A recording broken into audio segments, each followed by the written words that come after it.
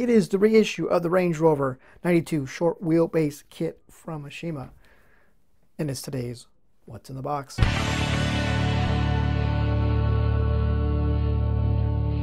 everyone, and welcome into today's What's in the Box. And it is the Range Rover 92 Range Rover SWB kit from Aoshima. Finally getting a reissue. The last time this variation was reissued, the stock version was reissued was in I believe it was 97. It got a reboxing. Initially released in 1993, and then in 98 it got its first reissue as with the off-road parts. It was the Urban series, and then I actually just built it last year. And then in 2000 it got a couple more reissues. The first one was the ETV series, and then the next one was the Package SRV variation. So the stock version has not seen a reissue since 1997, a long time. So with that, let's check it out. And getting started with the body.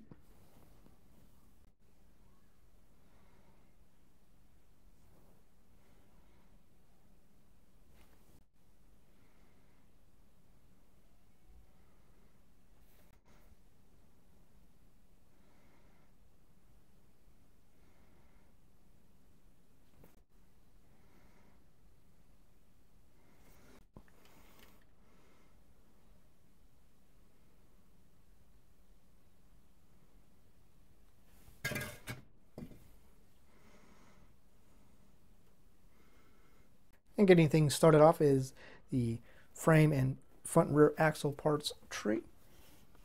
And you can see the lower part of the engine block is molded into the frame. Obviously this is a curbside kit.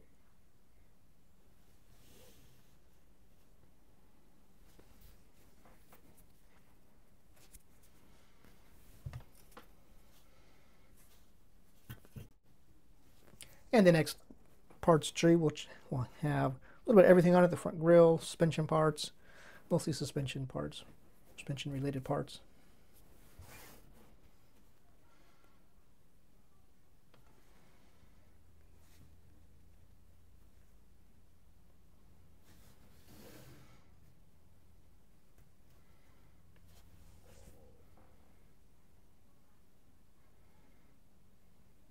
And the next parts tree will be interior parts tree with a rear seat back and a cargo cover piece.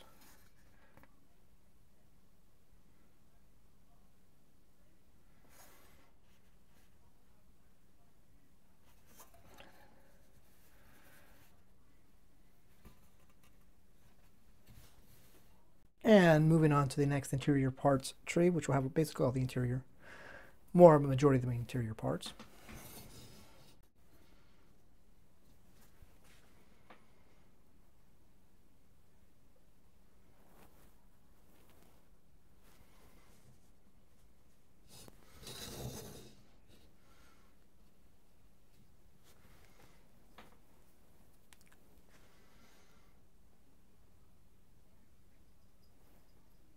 Moving on to the next set of parts trees, more suspension parts on this one.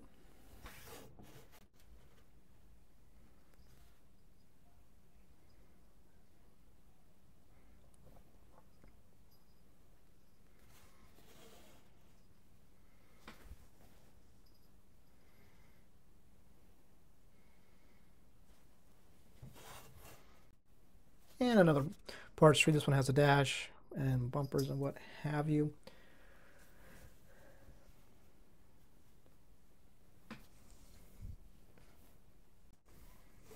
Here are the front and rear bumpers. Now, interestingly, I believe it was in the original issues of this kit, the bumpers were chrome plated because there's the mirror faces as well.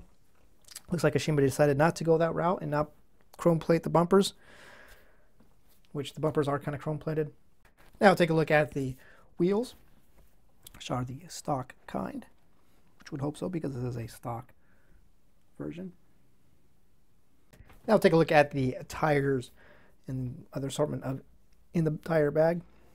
These are mud duelers, Bridgestone mud duelers. They do actually have Writing on the side, they do have sidewall detail.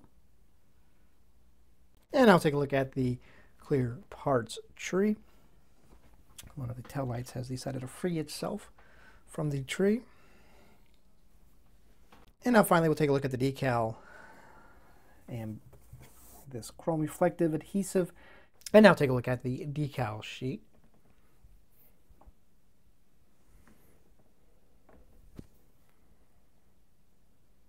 So that is going to about do it for this look at the 1992 Range Rover Classic SWB LH36D kit from Aoshima. And I have to say, it's nice that they finally got around to getting this a reissue.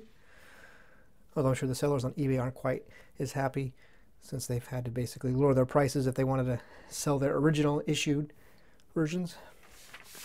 They've been going for right around $100, some more, some a little less over the last 5 or 6 years that I've been watching them.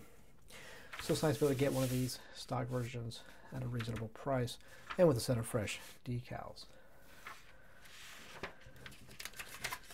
And of course, if you want to get yourself some Range Rover color matched paint, Scalefinishes is the place to go. You got big stuff. So for me, for the first one I built, the off-road version, I need to come up with a second color to paint this one in.